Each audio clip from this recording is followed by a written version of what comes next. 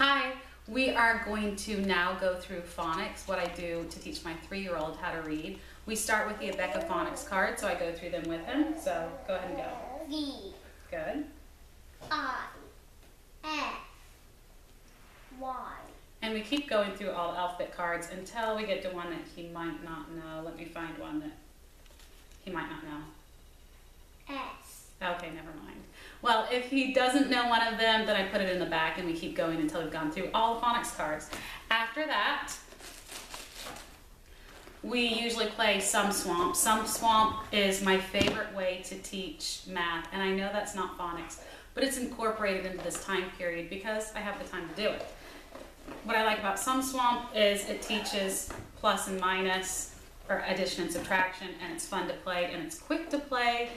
What it has is you go around the board, you roll 3 dice, and then, so for instance, actually Benjamin, how about you roll? Mommy, we're going to be snakes. Okay, we'll be snakes today. What? That's how we roll. Okay, go ahead and roll. So, Benjamin's the green snake. okay, so no, what? I'm the blue snake. Okay, so what numbers do you have? 6 6 minus 1. 1. So 6, and then take away 1 finger.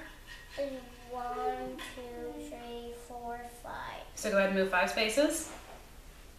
1, 2, 3, 4, 5.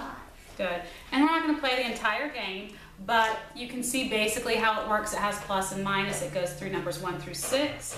And in addition to that, it has numbers that you land on, and then you roll a plus or minus, and you go forward or backward that number.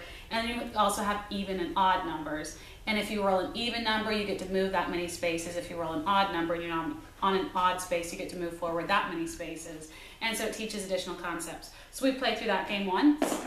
And then I do teach your child how to read in 100 easy lessons. And we're just starting this right now. And he is my 5th child that I am teaching to read using this book. So this is what a lesson looks like. I won't do the entire lesson. So you're going to say all these sounds. Good. E. Very good. This one.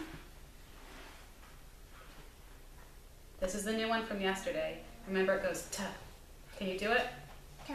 Good. This one. This one. Good job.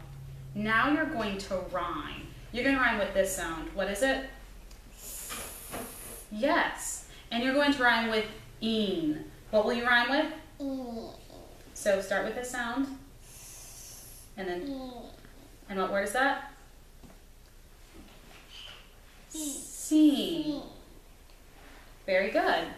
So we finish up this, and so that he enjoys reading, he gets a chocolate chip each lesson that he does in this.